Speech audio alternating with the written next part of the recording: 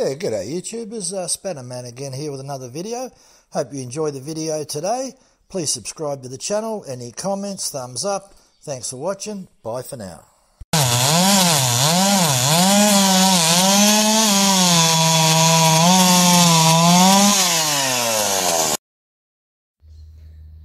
G'day YouTubers, Spannerman again here with another video. Today we're going to talk about chainsaw bars. Now, there's all different bars on the market. Lightweight ones, hard-nosed ones, hard-nosed at the front, replaceable, or fully hard-nosed bars. And there's all different brands from overseas, lightweight ones. So lightweight ones are becoming very popular at the moment. What I'd like to talk about is if you want to upgrade your chainsaw to a larger bar. Now, you've got to have a good reason to do it. So, in front of us here, I upgraded this to a 16-inch bar. It's an MS170. Comes brand new with a 14-inch bar. I put a 16-inch bar on it. Now, why did I put a 16-inch bar in it? Not to cut bigger logs. To enable me to get into tighter little positions with an extra 2-inch reach. So that was the reason that I only put a larger one on there. And I don't want to be cutting, let's just say the 14-inch bar. This is a 14-inch bar that was on it. That's the bar that it came with. I don't want to be cutting logs and having this nose right to the end. Now, you get a little bit of kickback sometimes, so I want to avoid this area of the... So the usable, virtually from where my thumb is here, you can see where the paint is, so it's that part there. So virtually from about there to where the hole is, that would be the biggest. And if you look at the dog spikes I got on, you're only going to cut something about that big. Yeah, generally that would be the biggest I would cut. So having that extra 2 inches allows me to have a little bit more clearance at the back and a little bit more clearance at the front from the nose. Yeah, look, maybe 2 inches might rob a little bit of a fraction of horsepower there, but I don't notice it. So, and the other thing is this 16-inch bar come off the 180C in the background at the back there. So this saw over here, that's a MS180C. So if we look at the size of this saw, this is 30.1 cc's, and the MS180C is 31.8 cc's. Not even 2 cc's difference, and they put a 16-inch bar on it. So if they could put a 16-inch bar on that, I can put a 16-inch bar on this one. It's only a fraction smaller. As I said, I don't use it to cut bigger logs. I use it to get into more tighter little areas. So what if, and we'll just sort of put another saw in here. So that's the MS170. We'll get out the bigger saw here. It's a bit of an older saw. I've had it for 17 years. I'll just zoom back out there. So this saw here is an MS 380. Set about 17 years old. Back in the day it would have been regarded as a pro saw because everything on it's heavy duty. The clutch is much bigger than the MS311, which is this one here. There's not as much plastic in this. It has a double roller bearing for the clutch, whereas a lot of the saws, like the MS311, only has a single needle roller for the clutch. So everything's more heavy duty on this saw. So back in the day, this is regarded as a pro saw. But they never called them that then. And if you were, this comes standard with a 20-inch bar. So, okay, can you put a 25-inch bar on it? Yeah, sure you can. Is it going to cut? How good's it going to cut? It's not going to cut very good with a 25-inch bar. So there's a 25-inch bar. That's a 25-inch bar, so it's not going to cut very good. It's going to bog down. But you just heard me say, yes, you can use that. Not with a standard chain. need to put a skip chain in. Okay, for those beginners out there, they might go, what the hell's a skip chain? Well, quite clearly, if you have a look, you'll see a tooth, a drive link, and a tooth. That's a standard chain. Whereas you look at a skip chain, you'll see a tooth and 2 drive links. You count them. So look at the difference. So if we look here, this tooth starts here and the next tooth starts there, whereas the next tooth on here is 30% up further. So a skip chain has 30% less teeth.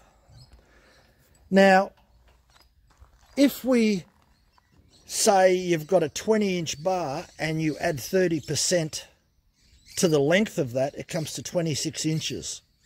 So you can use a 25-inch bar or a 24-inch bar. So sometimes bars come in different sizes, but that was a 25-inch bar. It's called a Hurricane Pro.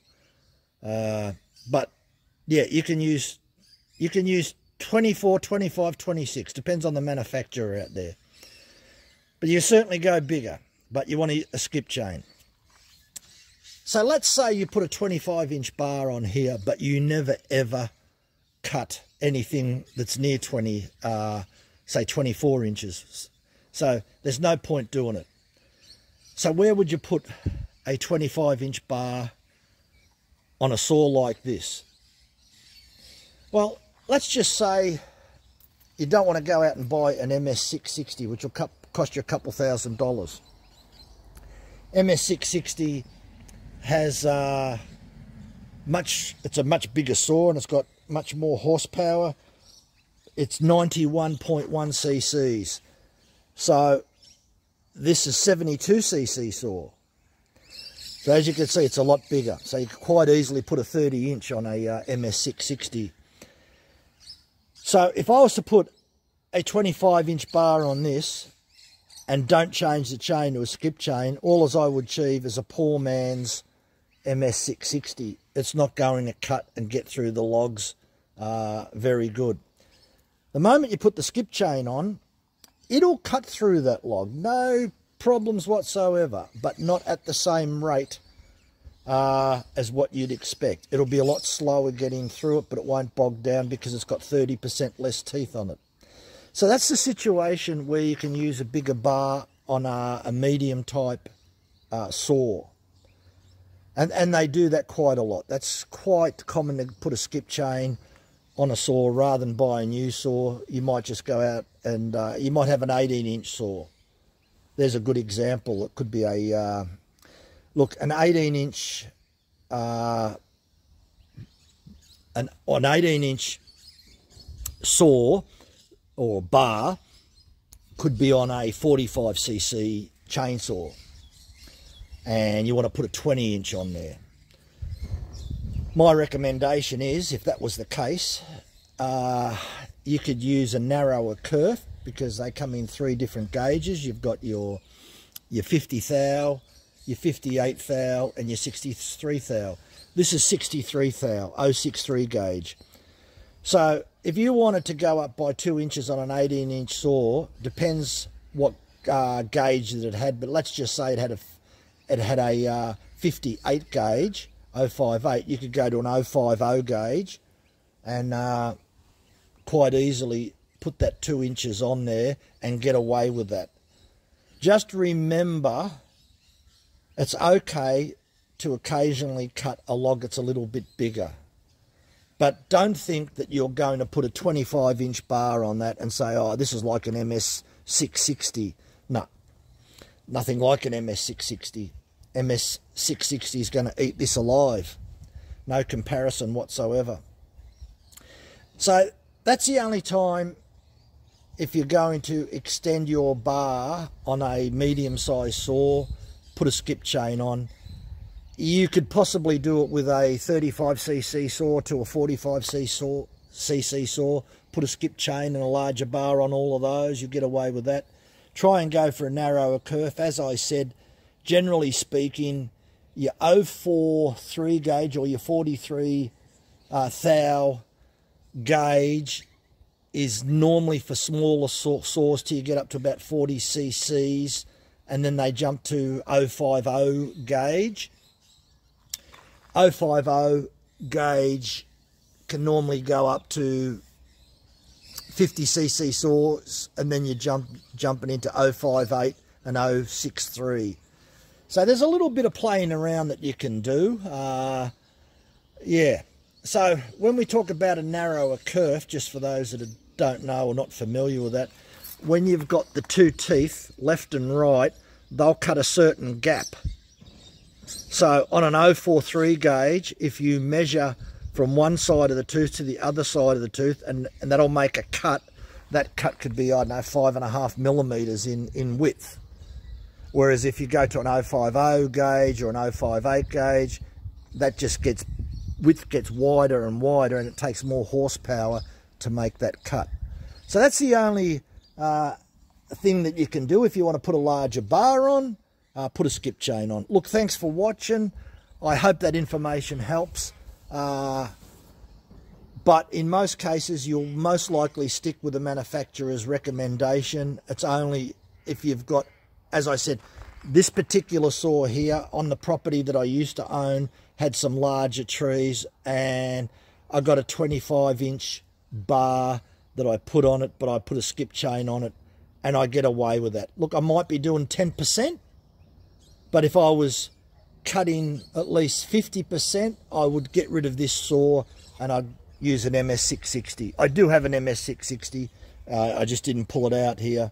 I just wanted to sort of look at the medium type saws, and the lower saws are probably the saws that you may fit a bigger bar on. Because as you go to the bigger saws, they've got the horsepower, they've got the grunt. Normally you don't have to sacrifice or worry about putting a larger bar on there because it's horses for courses. Bye for now.